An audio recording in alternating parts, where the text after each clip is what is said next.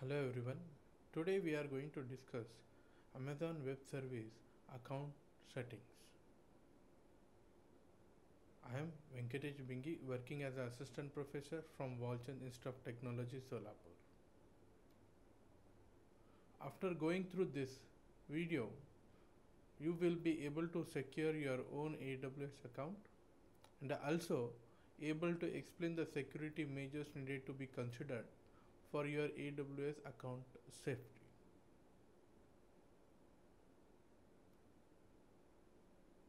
Now, before starting how exactly to secure your AWS account, you need to understand AWS regions and availability zones. So, what exactly regions and zones? Amazon cloud computing resources are hosted on multiple locations worldwide, that is called as AWS regions. Each AWS region is a separate geographical area, and each AWS region has multiple isolated locations known as availability zones. So, a region can have multiple availability zones, and Amazon RDS provides you the ability to place resources such as instances and data in multiple locations.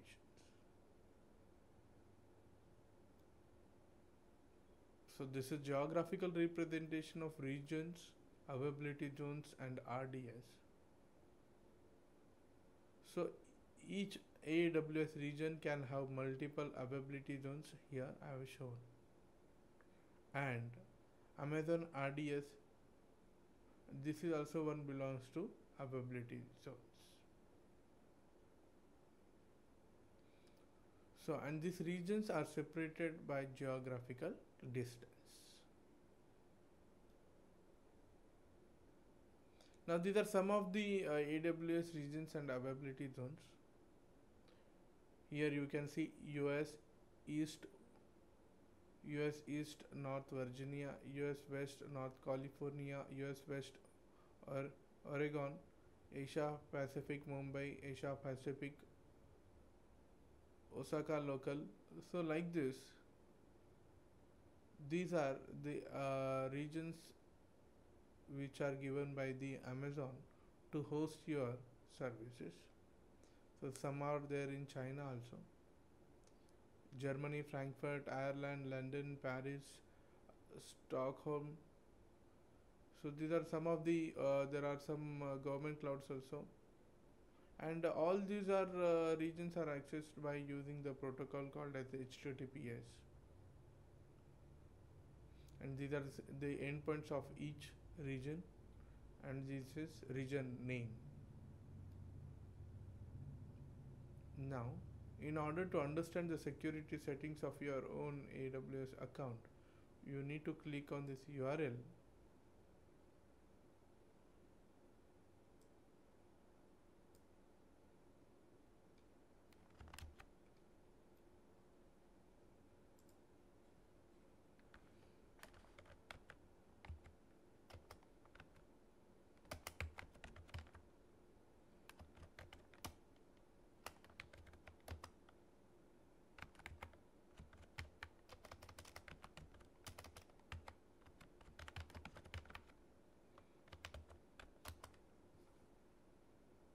AWS Management Console.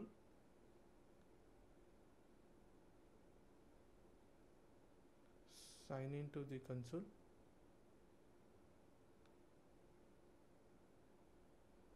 The last video we have discussed how to create account on AWS. Now by using the same credential, I'll log in to my AWS account.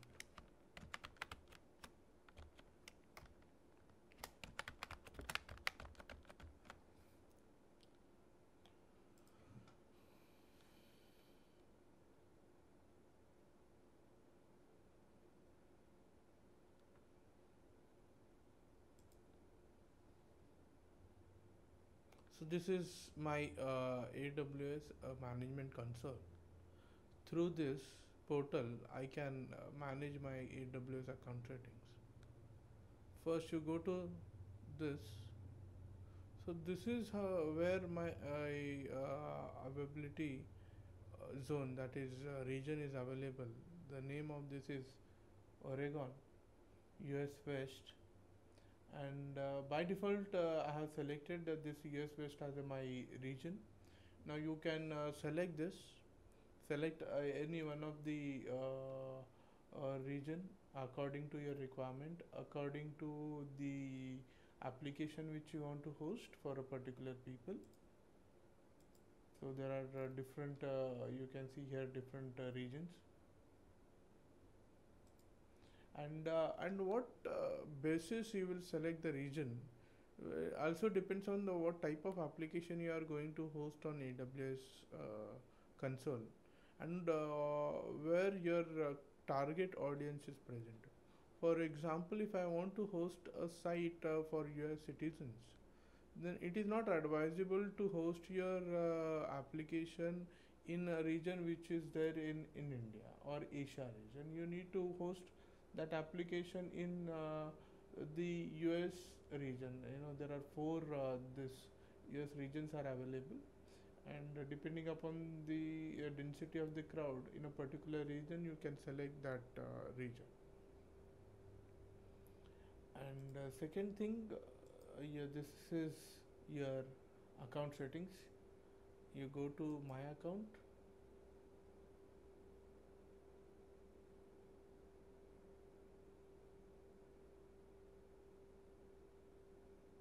and here you can change your account ID you can't change, but you can change the password and account name. And see, of course, the AWS provides some free cost services, but all are not free of cost. So the billing address or contact information has to be shared with AWS, and so these are some of the contact information which is available with AWS. This is also you can edit and you can change if you change your address, and you can change some configuration settings as well as security settings. If you want to do that, this is the way to do it. You can put some questions when you want to reset some password, or when you forgot some password in that case. And the another important feature of AWS is what IAM user. IAM user basically allows you to provide authorization to particular application or services. Basically, this feature is available or useful when you are working in a team, and when you want to give authority to particular person based on his role. For example, project manager will be having higher authority access as compared to the tester. So you will decide the role by using this IAM user, and what type of access you want to provide to the application even he is developing or testing the application. So IAM user that you can decide.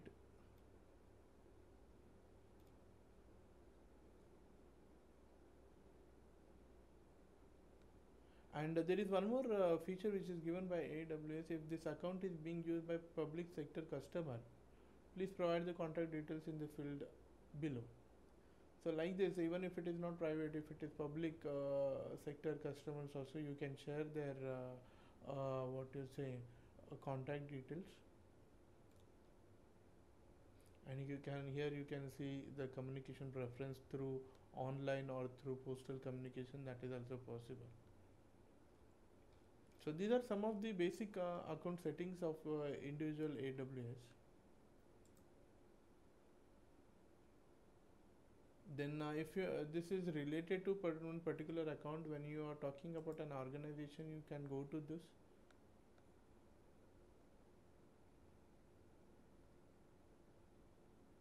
Here before that you need to create an organization. Once you click on create organization, it will ask organization name and some details. After that you can provide you can provide or access the settings related to the organization.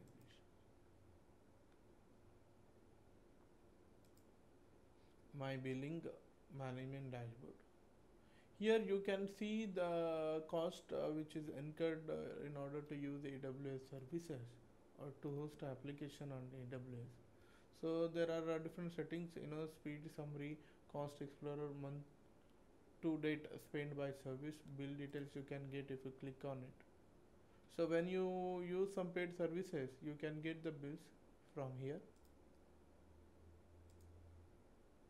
And the next is what security credentials. Now, if you want to change your own AWS account password, here you can change. Click here to change the password. And in order to change your password, you should know your old password as well as the name or email address of your account. It will send an link to reset your password. In order to make it more secure, you can use multi-factor authentication. Now, basically, it requires username, password, as well as authentication code from MFA device to access this account. So when you want to make your AWS account more secure, you can use this multi-factor authentication MFA. So for this you need an electric gadget. It can be your mobile phone or it can be your tab. And this is one more thing by which you can secure your account by using access keys. It will generate access key ID as well as secret access key. It is like a OTP, that kind of thing. Then CloudFront key pairs. Basically, it is used to create signed URLs. By using this, also you can secure your account.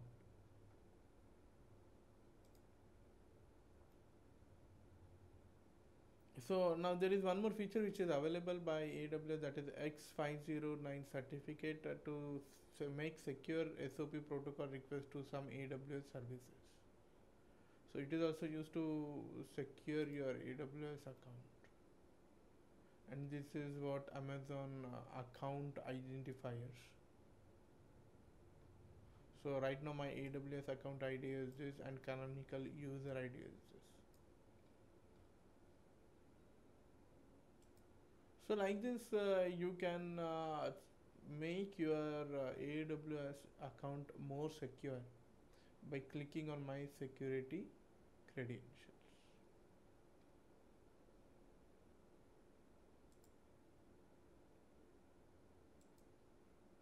And if you are not aware of any how to access, or you want to ask any question, or want to get the doubt clear, you can go to the support, and here you can get some online resources by which you can secure your own account, or if you have any questions you can ask here. So depending upon the previous history, you will get some recommended questions from this, and you can raise some questions through this also.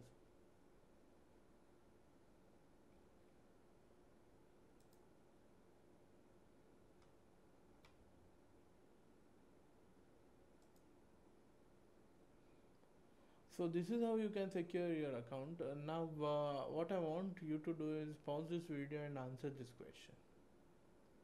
How many regions are available for AWS? And the second question, what is the name of Indian region available for AWS?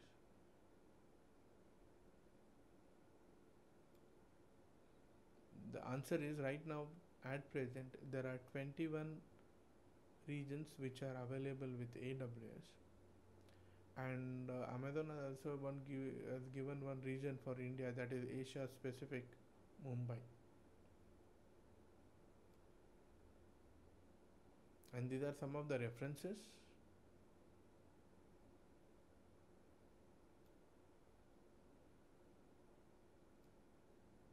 And thank you. Hope you understood.